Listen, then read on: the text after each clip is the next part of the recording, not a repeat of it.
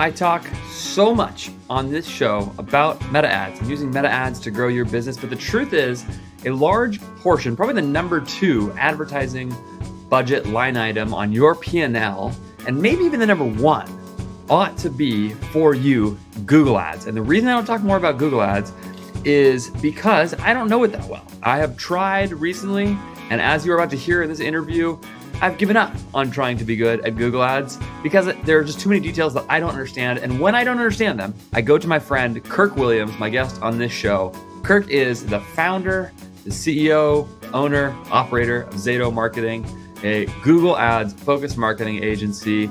And I talk with Kirk about Google Ads anytime I can, anytime I have a question, because I trust him. He's been in the game for a long time. He knows his stuff really, really well and understands the intricacies of the platform like few people that I know. So, hello and welcome to the Andrew Ferris podcast. You're going to like this interview so much if you want to hear about why Google is in an antitrust lawsuit right now, including some conversation around auction manipulation, why and whether or not you should be using Performance Max. Is that a viable category for your e-commerce business? And what would you do, what would Kirk do, I should say, if he had a mid-sized e-commerce business, $5 million e-commerce business?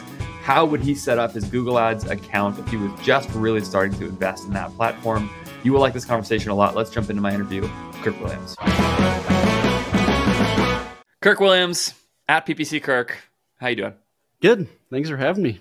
Yeah, man. I actually can't believe that it has taken this long to do this. I've been thinking recently about how I talk Meta all the time, and I need to talk Google a little bit more because the truth is many e-commerce budgets, ad budgets are 60 to 70% Meta and 30+% Google. It's most accounts that I've run, most clients that I've run, they have some Google spend, even if they don't have anything else besides Meta. And most of the bigger ones that I've run at some point get to being a significant portion of Google spend. And when I talk about the idea, I've done an episode at some point called don't diversify your ad spend. And the idea is basically just spend your money on Meta.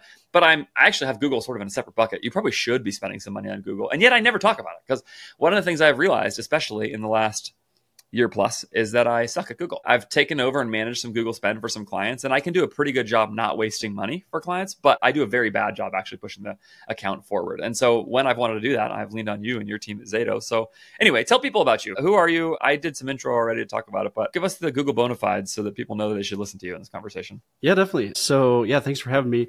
I've been in the industry for about 12 years, I think now. So started actually in-house working at a brand. It was a small restaurant supplier, coffee equipment supplier, that sort of thing. And I was the guy on the content stuff. So they would hand me a manufacturer tech sheet, right? And I would literally copy that word for word into the product pages and build those. And then at some point they're like, hey, you want to give Google Ads a try? We'd like to try it. I'm like, sure, let's give that a try. So I started doing that, loved it, started getting my own clients. Eventually went out on my own as a consultant, added a few more people on as well. So there's just 5 of us at ZATO. We only do paid search. So we only do Google and Microsoft. And a few years back, I started doing some Facebook stuff, and I just didn't like it, to be honest. It was, I don't know. This is probably 5-6 years ago. And there was enough complexity of trying to figure out, I was trying to figure out the creative side of things, right? Even how to price it. And I became aware of the fact that a lot of my time, I had hired someone and they were trying to figure out the Facebook thing with me. And a lot of my time was focused on that. And I realized man, I just keep getting these Google leads, right? Without really trying, just because that's where I'd done my speaking, my writing, and that sort of thing. And so at that point, I was like, I don't even like Facebook. So we're just going to kill that side of the business, lean all into Google and Microsoft, since that's kind of what we know how to do, and been doing that ever since and really like it. So you're telling the exact same story that happened to me over the last year. I started emailing my clients and said, I'm not going to manage Google anymore. We need to find somebody else to do this, because again, I could not waste their money. But what you're describing is trying to go figure out the technical things. It's funny because when I started both Google and Facebook. When I was learning paid media at Kalo, when I was at Kalo, I was running both Google and Facebook. And at the time, I was pretty good in Google, but it was so much simpler. This is pre-shopping. This is pre-YouTube spend. I mean, I don't know. I think you could maybe spend a little bit of money on YouTube at the time. There was no Performance Max. There's no smart shopping. There's some display in there. But yeah, it was a very different game. And frankly, it was just way simpler. And what my experience with running Google Ads now, and I've tried to take it back over for people, is just that the tool requires more technical knowledge now than it used to, which is sort of weird because so much of the Google positioning is around sort of taking that away from people in some ways, right? Like Performance Max, where it's just like, just give us all your stuff and we'll figure it out. That kind of idea. And at the same time, I also feel like I can see the things that I struggle to like actually maximize the tools. That's kind of been my experience with it. So I just stopped. I'm like, I'm just going to focus in this area and I'm going to find a great contractor or two. And you guys are very high on that list in terms of people I talk to about this. So let's actually talk about this black box thing for a second. I think there's this sort of interesting jumping off point. I don't know how deep you are on this. This is people's concern about Google, is that it's a waste of money. E-commerce companies are really concerned that it's not incremental and all these things. And Google is currently in a lawsuit over some of that stuff. Is that right? I actually haven't paid super close attention to it. Like, can you explain what the Google lawsuit is and maybe why people shouldn't trust them? Well, so I'll caveat this with like, I'm not spending all day, reading all of the court documents that they've released and stuff. Some of that's been interesting too, by the way, because then there are some things where then the judge is like, no, we're not going to release these. They released some documents and the judge was like, hey, we're not going to release any more. And that's even kind of weird. So basically the DOJ is going after Google. It's an antitrust case. And I think the big part of it is that like they have made agreements with Apple and that sort of thing. And so they're concerned that Google is, giving themselves an unfair advantage in search and all that sort of stuff. That's kind of the big picture. It'll be interesting because Google gets sued relatively often. I mean, it's typically the EU too. You just have to remember with some of these really huge companies, I just think it's always important to take a step back too.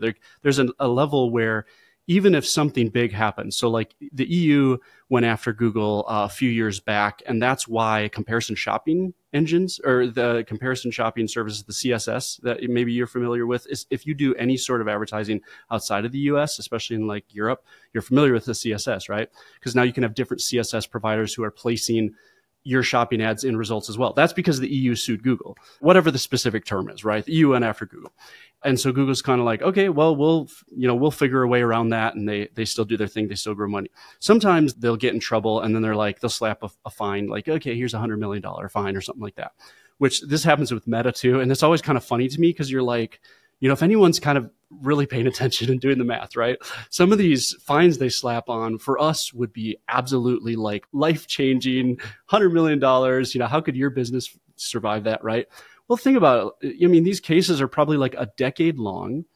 They're just basically pushing that out. Think of how the market cap grows in that decade alone, right? So by the time like this business even gets there to actually having to pay the fine to whoever, they've made that up, 100-fold by that time or whatever it might be, right? It's got to be just a budget line item for them. It's just like, here's how much we expect to pay in legal fees this year, and here's how much we're going to get slapped for, and we'll plan that the way that like I plan the fact that at some point I'm going to have to give a client some money back because I accidentally pressed the wrong number on the budget at some point. Like I just have a line item for that, and it's just the reality that all right, mistakes happen, and this is part of what running this business is, and we're just going to assume it's going to be the case. And for them, it's a rounding error for $100 million. Yeah, and so that's one of the reasons why it's kind of a big deal. Just because anytime someone does go after them in terms of especially antitrust is kind of a big deal. And then probably there's part of it where it's not, right? But here's where things have gotten a little interesting with this case. And I don't ever remember this happening before. So the main guy, I forget who he was. I think he's like the VP of search or something like that. Whatever his main title was, Jerry Dishler. He was one of the main people who were interviewed. He's actually resigned now, which is super interesting in the last like week or two. But he, in a lot of his interviews, talked through a number of different ways, as he's being questioned. I hate to use the word manipulates because that kind of shows where, my bias already, but where Google manipulates the auctions in ways that, a lot of times advertisers kind of suspected, but was basically Google just saying, yeah, this is what we do. And there's a few of them. And so that's been maybe one of the ways where this case to me has been different and very interesting. And, I can talk real quickly about a couple of those just because they're somewhat interesting. Yeah, this actually gets us towards some of the tactical questions. Yeah, right, exactly. So one of the things, and, any e-commerce owner listening will not be surprised by this at all. With Google, and this is common in auction practice, you have something called like bid floors, right? Auction reserve pricing, bid floors. And again, that's not uncommon in an auction environment. Basically, like if you put something on eBay and you're like, hey, I want to make sure I get at least $25 for this old computer. If I don't, then I'm just going to keep my computer, right? That's kind of, oversimplified example of a bid floor. Google sets auction reserve prices, which I don't think is the end of the world on one hand. But as with all things Google, there's always like a little bit of information. And then there's kind of some black box nature to that of exactly how like reserve prices are set. Because part of what I've seen over the years is you can have prices where you have barely any competition at all, because you can see that in your auction insights within Google. You can see your competitors who are, in your specific auctions. You'll have times that you've probably noticed where, you'll have barely any competitors or nothing at all. And you might have like a $2.50 CPC, right? And again, like people who have been doing ads for a while, like with Google, you remember the old days of, if you could find some more, like we'd call them long tail keywords that were real specific, you could find these keywords that for like 20 cents that people were converting on. That's one of the ways that Google was awesome, because you could find all these specific terms, go after them, and advertise affordably, right? So that's one of the way that people really got into it. And just like reserve prices have been going up over time. One of the things that came out in this hearing was that they said, if we need to hit specific revenue goals so that the market doesn't get scared before like a quarterly earnings or whatever report, like they'll just up all those auction reserve prices by like 5 or 10%, or maybe not all of them. I don't know, some of them, whatever, right? But just this idea that like, in order to hit, their earnings, they'll just move that down, right? At one point, you might have seen people talk about this online. A few of us like geeky PPCers, like we joke about the phrase shaking the couch cushions. So if you ever see something on Twitter about someone saying something like just shaking the couch cushions, that's one of the phrases that, Jerry Dischler used in there, where he's talking about, sometimes just shaking the couch cushions to see if you can get a little bit of coins falling out, right? Just this idea. That was one example. Another one was RGSP. They said it was only for really big advertisers, but basically if an advertiser won the auction, and I don't know, this is kind of humorous to me because it's almost like they like don't want just that large advertiser to always win auctions. So sometimes they'll just randomly flip that so that the second person actually wins the auction, even though the main, advertiser won that auction.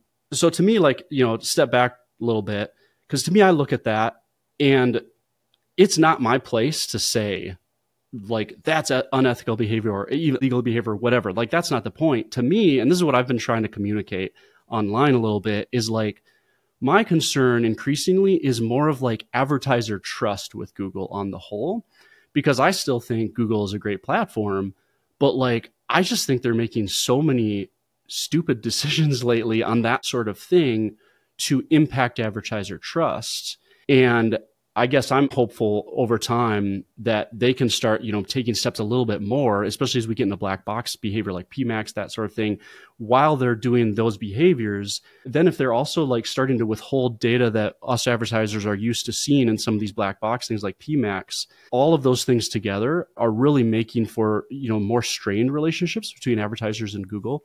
So I think that's maybe like a big thing right now that like I'm even trying to speak into Google a little bit online as I can, like just seeing, hey, how can you find opportunities to regain trust? So one of the ways to me would be actually getting more data back within PMAX.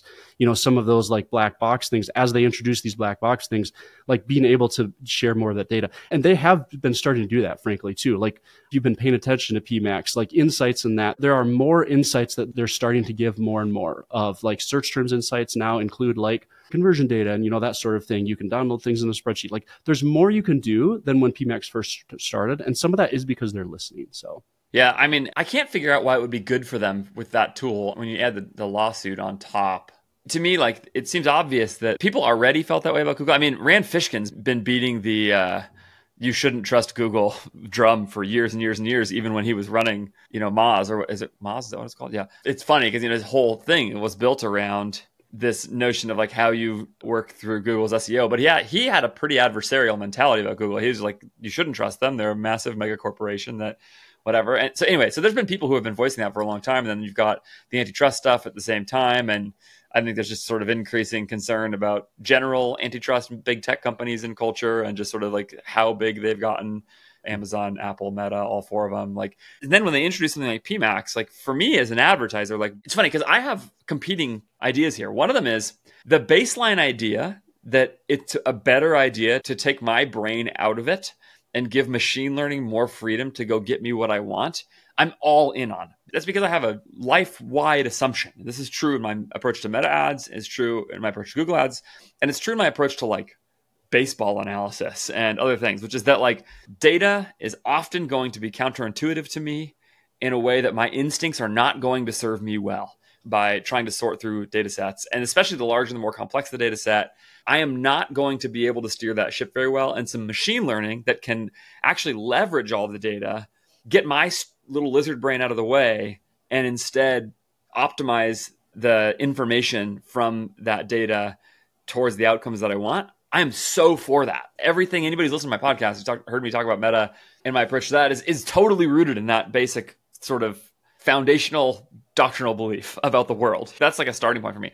On the other hand, my number one concern about Google is non-incrementality. It's that like branded search and other even non-branded but still very low funnel terms are being lumped in with truly incremental upper funnel search behavior and display behavior, which in the case of display or YouTube, it would be more about remarketing versus cold prospecting. And the thing is, the value of those different clicks. Imagine you were running ads for, we'll take our mutual friend Patrick Cadu, and when he was running supply razors, right?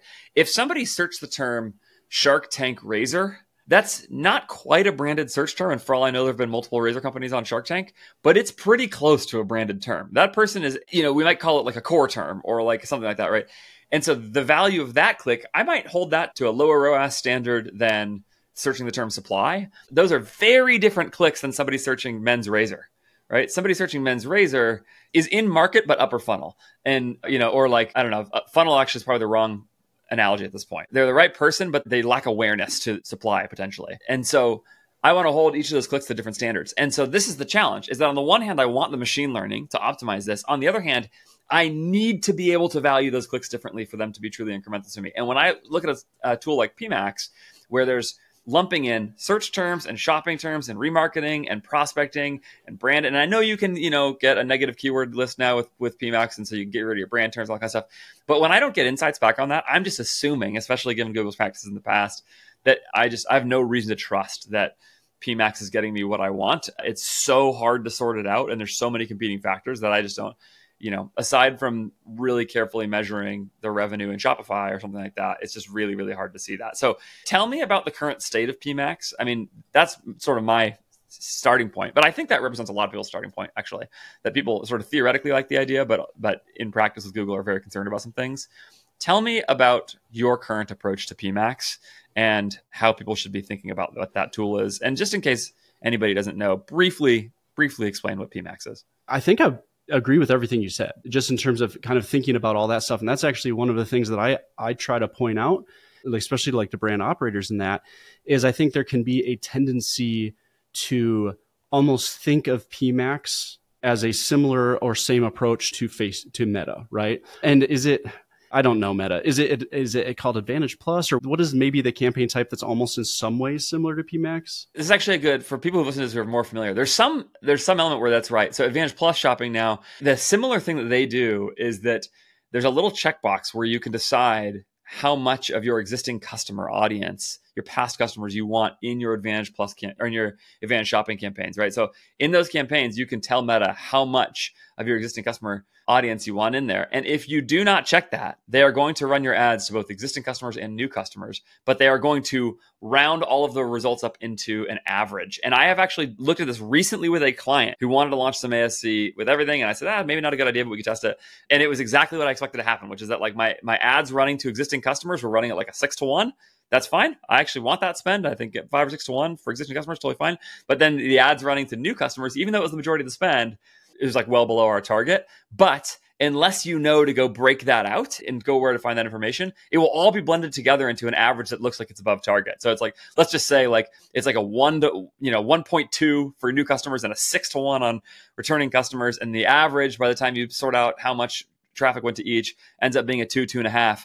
You might look at that 2.5 and go like, oh, this is great. And then you throw some view attribution in there.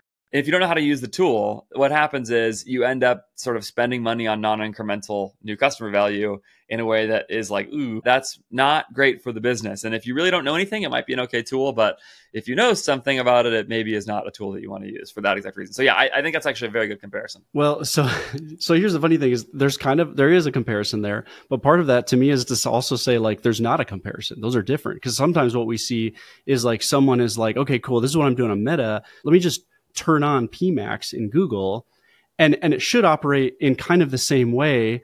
And there are just pretty significant differences that, you've brought out some of that already. That I just think is really important just to be aware of with Google and Meta, right? And you've brought out some of this before, but even like the placement of these, like there is a similar intent, arguably, at least in my mind, in terms of when you are marketing to a Meta user or an Instagram user, right? Even though they are there for a different purpose, to scroll their feed, whatever it might be, you are marketing overall to a generalized audience who does have a similar intent in what they're doing. And then you're trying to distract them. And we all know that, right? To me, like Google, and you've brought this out, Google is quite a bit different. And that to me is one of, so I'm going to say, I don't think PMax is a totally like, you shouldn't use it. I'm not like anti PMax. I just think you need to know what's going on. Like you've noted, remember that PMax is a conglomeration of a lot of different things. It's kind of that YouTube, like kind of social thing. It's a ton of like what's going on in the GDN, the Google Display Network. Those are all of the websites around the web that someone can visit for literally any purpose. I mean, you could have any type of placement who has Google AdSense, who's running Google Ads that your, ads are showing on. And then you have the search and shopping side as well. By the way, Gmail can get in there and now Discover as well. But you have search and shopping, which are a little bit of the core of what Google has been. But that's a very demand capture way of marketing. That's very different than those others. But it's kind of all conjoined into this one campaign type. Inbound versus outbound is always the way I think about it, right? Like for Meta, it's outbound. You're going to people and putting something in front of them. Inbound is like they're searching and you're trying to be the thing they're searching for, as long as the search term is relevant to you. And so PMax is both of those, which does not necessarily mean it's a terrible thing. But again, like that can be part of the issue sometimes because it is both those. And I think that's why sometimes PMax can work for some and not others and that sort of thing, because there can be aspects around like whose product works better with what type and all that stuff. To me, that's a complexity. And that even has some questions that need to be asked of if someone wants to start a PMax campaign or if they prefer to go down to specific search or standard shopping instead, and break out like YouTube and its own and that sort of thing, right? That's part of where I like to start with people is initially like, make sure that you're not even thinking of PMax. It's not the same thing as like a social automated campaign, but just in Google. It's not really that at all. So you kind of need to know that. And that's where then it gets into some of what you've noted in terms of, just like what is the user quality and PMax. And you are putting quite a bit of trust in PMax to kind of like identify all of that, like where is that user, what click are they on? Because then you get into the attribution stuff. I think that's where it can get messy as well. Yeah, I guess I'd say that like PMax is a campaign type that can be a tool that can be helpful. And, people have probably used that and seen some growth. We've used that and seen some growth. I just think it's important to know like what it is and what it's trying to accomplish, because it's not always going to be a good fit for everyone, especially low sales accounts. They can really struggle because if PMax is automation and it just doesn't have enough data for that automation, the automation just isn't going to work as well. So I think there's just a lot of complexity around it that is important to know and be aware of. That's more than just simply, I don't know, like let's try turning this on and throw in some assets in and just see what happens, right? You have product feed attributes and all this stuff. Can I aim it more? Let's say I'm an advertiser who wants to use PMax on some combination of search and shopping to generate new customer sales and not just remarketing. So if I want to aim PMax at the top of the funnel, right? Which is what I'm trying to do with my Meta ads. Can I do that? Sort of like exclude my brand terms. Maybe I exclude Shark Tank, Razor, like, those kind of core terms, something like that. So I could target those, give it shopping assets, all those things, give it some YouTube assets that are really aimed at upper funnel stuff. Can I exclude remarketing audiences for both past customers and past website visitors, right? So really true people who have not been to the website. Could I build a PMax campaign that does all of that? And then essentially hold it to a ROAS standard that I would hold maybe my Meta ads to or something like that. Is it possible to build it with that much direction? You can. So there is a new customer acquisition option that you can select and say only go after new customers. And then you define what that new customer is. And so that's something that we've tested before is what you noted is literally like not just aiming at new customers, because that's even an important distinction. Definitions matter, right? A new customer to Google is someone who has not purchased from you. Yep. But like they could have clicked on 400 of your ads. You could be well into the hole with them. And yet they're still a new customer and valued the same way to Google. So again, that's where I tend to be like you, where I'm a little more interested in if I'm building a campaign that really is more focused on upper funnel and like cold audiences, I'll probably want to test excluding, adding your remarketing list as well into that customer acquisition setting. It's within your conversions tab, and you actually define, here's who I would want to define as my current customers. And then you can add in like those lists and that sort of thing. And then that's what Google uses in that campaign. I'll note, and here's where it gets a little tricky. And this is why I'm thinking of Taylor Holiday, and you were just chatting on Twitter about this, about the whole it depends thing. I'm going to say it depends. There is a level where it's going to depend on a lot of things within your account. And I'm not saying you can't figure it out. I'm just saying like there are a whole lot of different factors of if something is going to work in your account or isn't, right? That's one of the reasons why just turning something on and saying, well, did it work or not, isn't always fair, because there might be aspects that someone else has shared in a case study, something worked that did work for them, but like you're different from them for a lot of reasons. And to me, that's the thing with stuff like that new customer acquisition campaign is like, we've tried that and like been super underwhelmed before. And then we tried it. We're like, yeah, I think this is working pretty well. Like we're driving new customers. It's doing great. And then there are times where we've not been that excited about it. And this is again, where you get into the complexities of if the whole point of a fully automated solution is that it gets as much information as possible so it can make the right decisions. And that's where it gets tricky then, is removing like all of the people from your bottom funnel who would be more likely to purchase, to give Google all of that information. Is that actually that healthy for your automated system?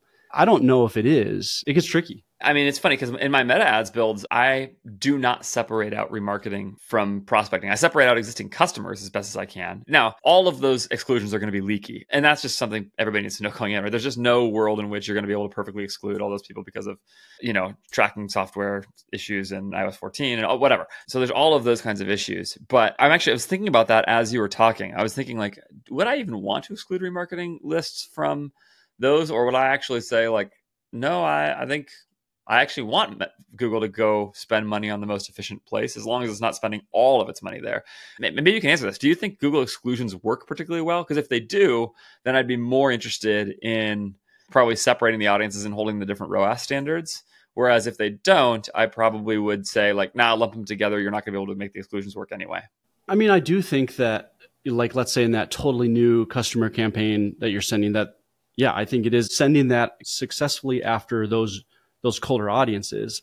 My only concern there, and I think sometimes why we don't see it work as well, because maybe it will depend on, okay, what sort of audiences does Google have here? Like there's also other information Google's using, like how are people searching and all that, that informs their ability to make this campaign successful. That's why you can have two accounts who do the exact same strategy, and one really sees that work well and one just doesn't as much. Because like Google, like we've seen an account in a very specific niche where Google had some really solid audiences already built in.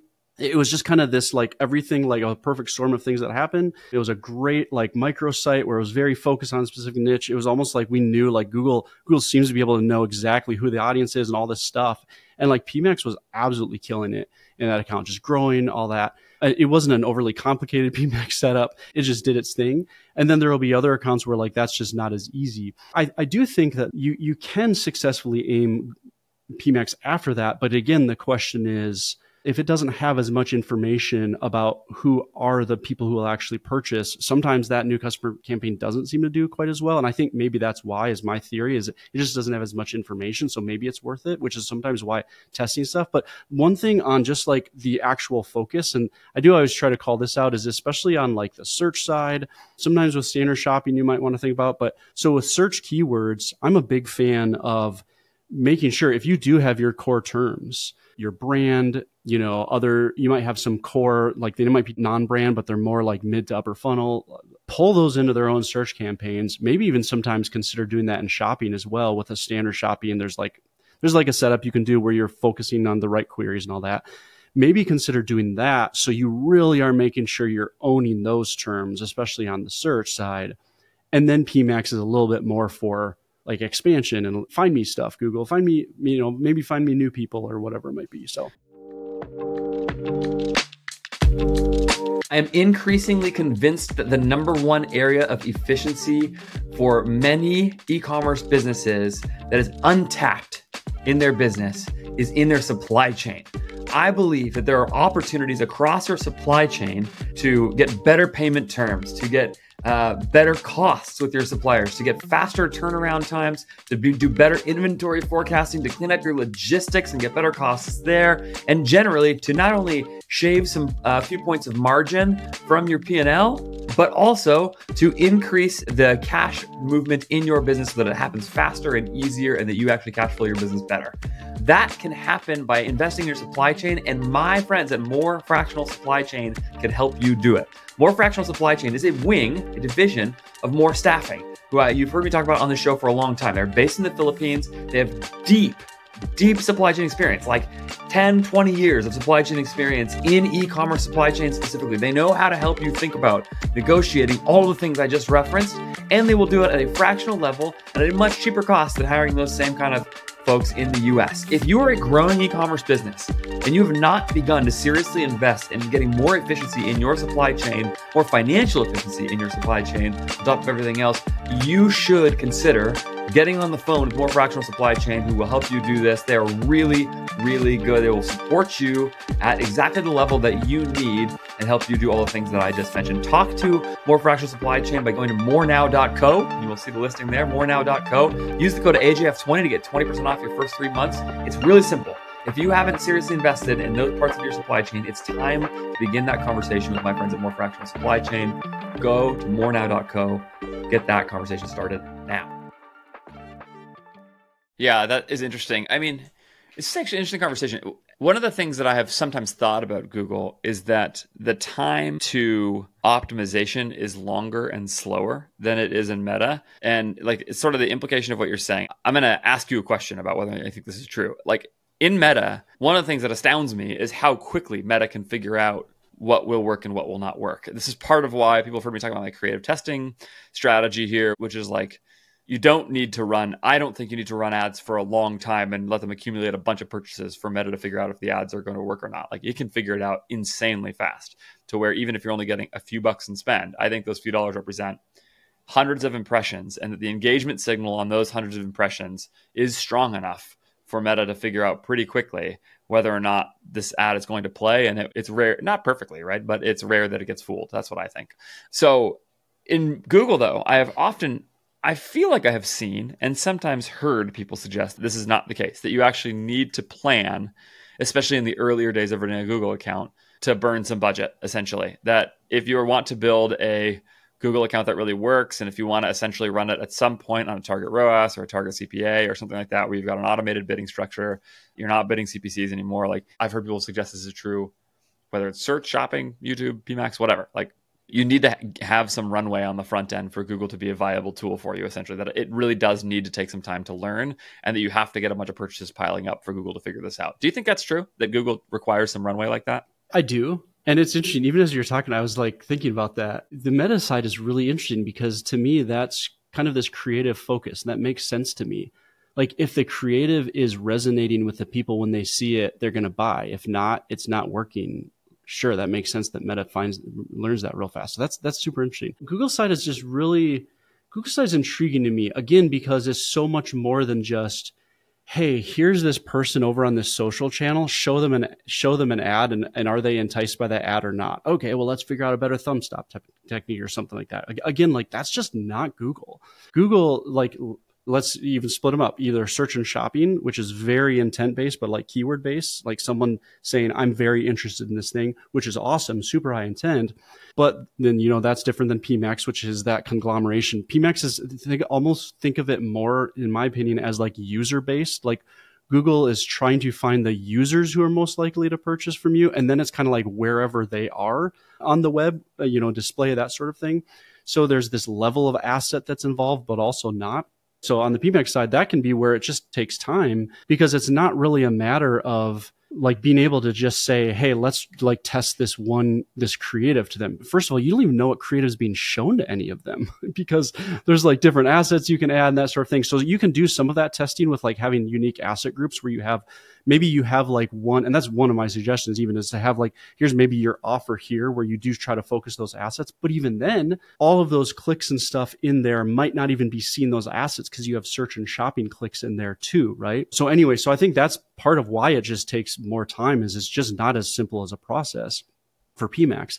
Search and shopping, I think some of why that takes more time is that there can be so many different keyword opportunities that you have within maybe a keyword you're bidding on or a shopping ad, or even if you're bidding specifically on a keyword, it just takes time to get enough, traffic to that keyword to try to determine not just simply from what attribution's telling you either, because we've had times where clients they just know as they've advertised long-term that certain of their core keywords, even if they don't see like the same ROAS that they're expecting from other keywords, they know that these are feeder keywords that are real core to their account and really start traffic, even if they don't always see that coming into directly reported ROAS, right? So sometimes they'll increase spend on that. The only way to know that is to spend over time and see what happens. So that can be sometimes the challenge, especially starting a new account. You do some very wise keyword research and try to get as best as possible to say, here's who would be most likely to purchase, and then aim after them. And then it just takes time to determine what is actually working. This ad text, does that work with those keywords, all that. Final note I'll say too, on the e-commerce side, and this just kind of is more of this just kind of sucks because it's the way it is. That's probably a little different than Meta too. It's just like average CPCs do tend to be higher on Google. So I think that's also why it can be very challenging, especially for a newer brand, to look to Google more on the generation side of things, because it's just gonna be more expensive. We literally just told someone that yesterday on a call where we're like, hey, these are the core terms we're aiming at. As you can see, based on these CPCs, you might want to shift that budget. If you have more room still on Meta because you're really happy with how that's going, you might actually want to shift that over there. And like, let's find some new like mid-bottom funnel here on Google that we're aiming at. Because right now in your specific industry at your specific costs, I just don't think it makes sense for you to be plugging money in, when you have an $18 product and you have $3 CPCs, right?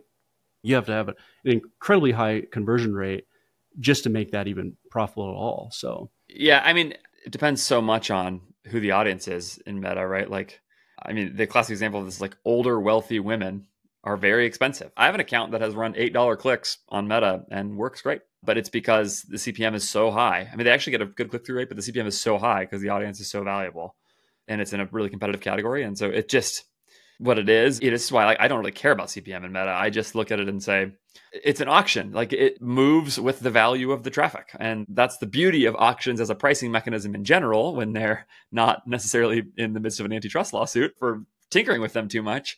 But like, theoretically, an auction is magical in its ability to match supply and demand and use price as the mechanism for lining those two things up perfectly. And so maybe not perfectly, but as perfectly as they can be done, to do those really, really efficiently, and then to distribute a finite good as efficiently as possible, which even for all of the users that Meta has in a given day, it's still a finite good. There's still some limitation to how much available traffic there is, and same with Google. So that's why I don't really care about it very much. And I think there's some element of that probably with Google, where like, if the CPM might be high on some things. My experience, especially for when the good is as finite as a search term, like, again, we'll use our friend Patrick an example here, like men's razor.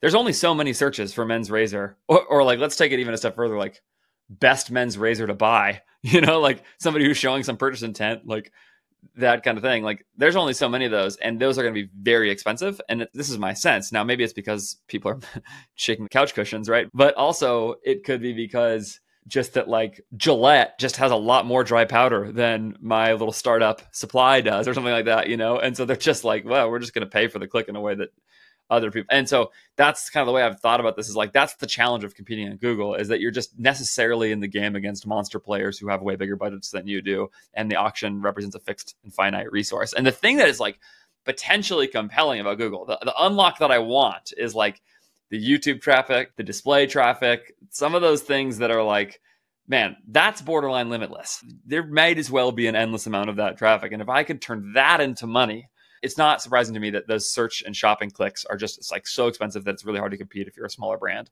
But it's part of the thing I sort of dream about, is the idea of really turning, YouTube and display into, and display. Almost nobody believes in display, right? But if you could make it work, right, it would represent endless volume essentially. I think it's worth noting, let's just say on the auction side, especially with search and shopping and CPCs. I mean, on one hand, you're exactly right. If you're breaking into a market where your competition in your auction insights is Amazon, Temu, Target, Walmart, right? You are setting bids based on, how you view all of that stuff, your contribution margin, whatever. And there's some level where, yes, to me, the auction and your bidding and what you think that is worth to you based on even like an expected conversion rate, right? Then yeah, it might make sense that an 87-cent click would be like the ideal razor auction. But again, that's where it starts to get tricky is, yeah, you're bidding up with people who like razors is part of their category, which is part of their like $20 million budget this month. And they're aiming at their targets, which may or may not mean that individual auctions, they don't even care about those individual auctions in some of those specific categories and whether that's actually financially viable for them. That to me is where sometimes where the auction can struggle a little bit. So one of the things that we try to do, and here's kind of what I'd say. So one of the reasons I say that is not just to be like negative against Google. Obviously, like that's my job. I love Google. One of the reasons I say that is just to kind of like check someone who does hop in and has expectations of like, sweet, I'm ready to spend $6,000 this month on Google. I want to go national with my, whatever it might be, my razors. And all of a sudden they're up against everyone, right? To me, your expectations do need to be aligned with reality of the auctions. But then that's where I think there are some ways that you can kind of, find some of those, those opportunities. Because the other thing, by the way, too, is some of those, like, let's say Gillette, that sort of thing, they've been advertising for years, probably over a decade on Google, right? And so part of what history does is in an account is it helps you and the machine learning. It helps you learn what's worked because you've put in the time and the money, right? So these auctions are valuable. Over here that you're not going to mess with keywords of this sort of keyword because even though it seems valuable, for whatever reason, people don't buy on that at all, right?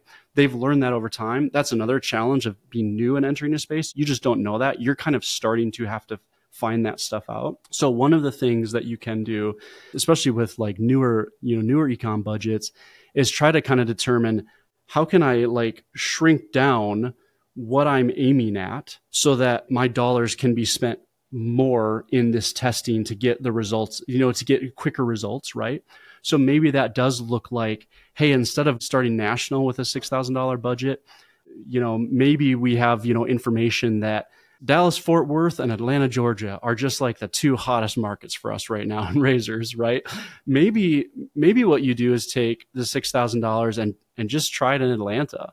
I think there are some things like that. Maybe instead of releasing all of your product on Google Shopping, you try these three top products in Atlanta, Georgia.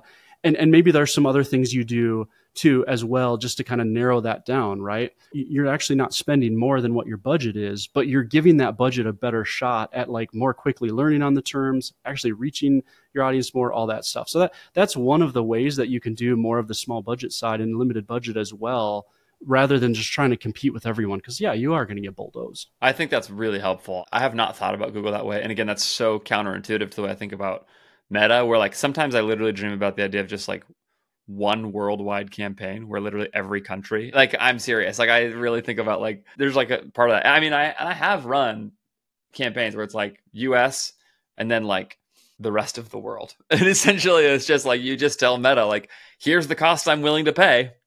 And and you can lump together as many countries as fit within that cost, right? So yeah, that's very different than targeting Atlanta with obviously as a hypothetical example, but this conversation actually went to some different places than I expected in some ways. And there's a lot that I would like to talk to you about again. I'm going to ask you one last question and then we can be done, which is, let's say you have a $5 million e-commerce business, $5 million in revenue, bootstrapped, profitable, but not rolling in cash, right? So they're making it work on Meta and they want to start adding some Google spend. All other things being equal, no it depends allowed here.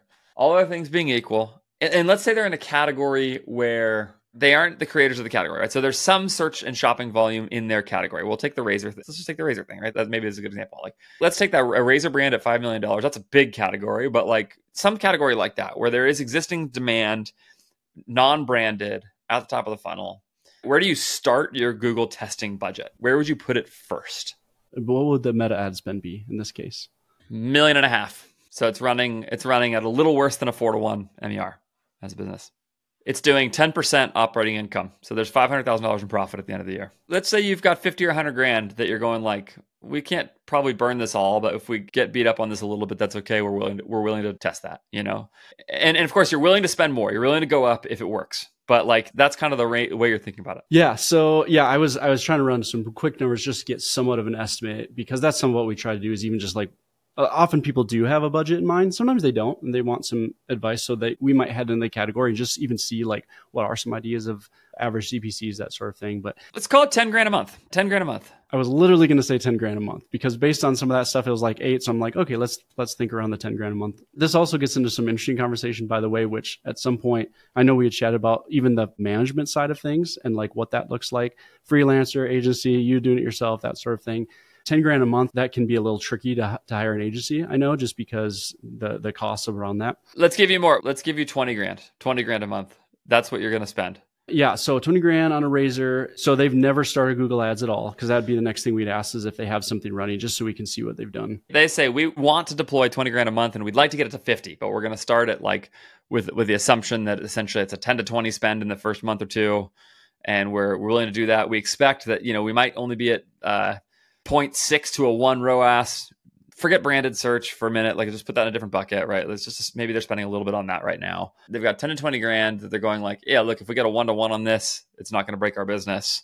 Even though it's a net loss, net of COGS and everything. But, because the thing is, you're not going to spend 10 to 20 grand and get $0 back, right? So that's just not going to happen. So that's part of the way I'm thinking about it, is like, if they end up losing net 5 to 10 over that time, they can deal with that. So first of all, at least with 20 grand a month, I'm probably not chasing like exact match razor terms. It'd be kind of funny if someone is actually managing these. It'd be kind of interesting to know what actually they're like. That's a terrible idea. We've seen amazing success by broad match razors with T-ROAS. That could actually work. Google machine learning is doing some good things lately.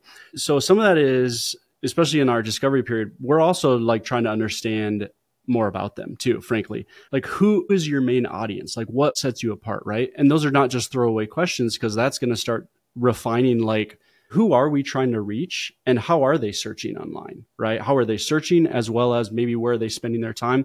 We'll be asking questions about their assets in that, because if someone's like, hey, we have this incredibly successful anchor video that works really well on Meta, it's kind of like, whoa, okay, we're probably going to invest more in YouTube with this brand than we would. And by the way, this is me saying it depends without it depends, but that is because it depends until you get more information about a specific situation, right? And that to me is part of that. Okay, it depends. So we need more information. And I think that's where we'd probably start to try to get that information. Like, okay, if someone has like an incredible video, we're leaning way more into YouTube with them than we are with someone who's like, what's a video, right? There's that aspect of that, because to your point earlier, that could be a really strong player. Even if they don't have a video, we'd probably be recommending that they investigate that. So shopping would be another thing. We're definitely getting, a feed running, get a feed set up. If they're on Shopify, Simprosys shopping feed app is fantastic, super cheap, helps you like edit product feeds, that sort of thing.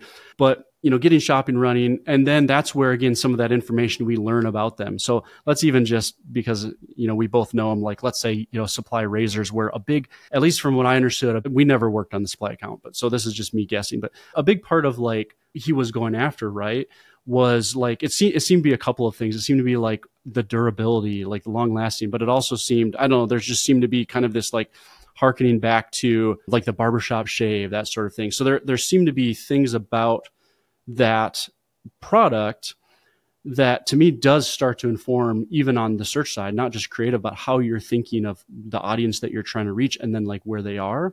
I'm totally going off the cuff here, but then like as we get that information, what we might do then is start to do some keyword research. Okay, like not just simply razors, but are there people out there looking for things like durable razors, the best razor, right? I think there are terms like that. And then, so then as we do that research, then you start to get like more information. Oh, that's really interesting. The people who I thought like people who like durable razors, these are actually some terms they're also searching for. You can start to build lists of actual terms that you want to aim after. So that's probably how we'd be thinking on the search side of things, especially if it was totally new, of just seeing like, are there opportunities out there that are more than, just the high level general terms, razors, that sort of thing. Probably initially with some of those more specific core terms that we'd be interested in, especially pulling their brand out as well.